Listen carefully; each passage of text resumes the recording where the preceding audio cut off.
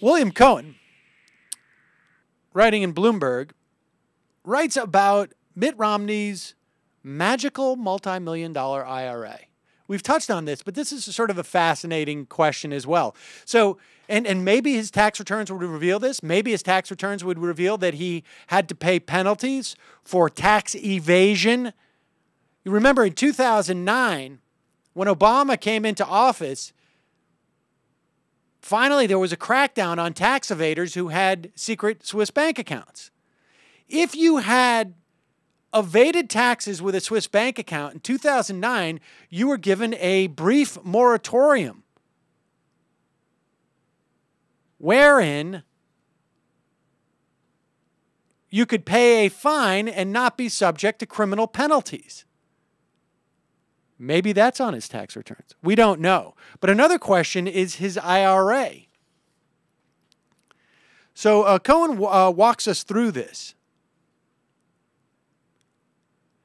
He writes that during Romney's tenure at Bain Capital, the firm used a SEP IRA, which is a functional equivalent of a 401k retirement program, but I think the law changed it now. I don't know if SEP IRAs still exist or they don't, but the difference would be that you're allowed to put in $30,000 annually, and it's put in by the employer. And he was his own employer in some sense because he owned the company. So if he had done this during that time at Bain, he would have invested $450,000 in his SEP IRA during those years.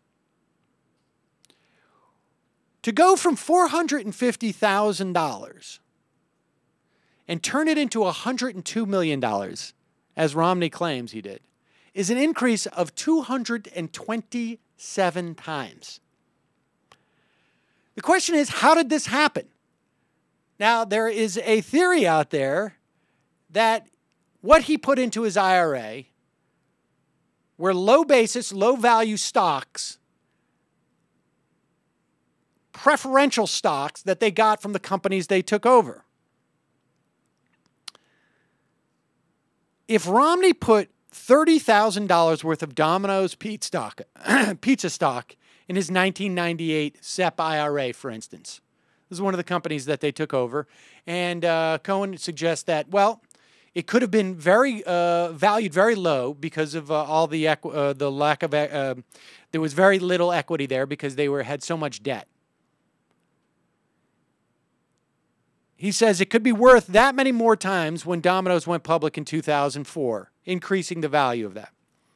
If Romney did the same thing over and over again during the 15 years he was at Bain doing leverage buyouts, it's conceivable the $450,000 would increase greatly in value. However, not every deal at Bain worked out so well. So he says, let's say Romney was prescient and put into this hypothetical IRA stock only the stock of the buyout companies that did well, returning to investors a whopping 10 times their money. Very rare, but conceivable, he says. Even then, it would turn Romney's $450,000 into $4.5 million. Remember, there's $102 million in this IRA. If the money was also compounded and reinvested over the years and became, say, $10 million, that would still leave $11 million to $92 million of unexplained value in his IRA.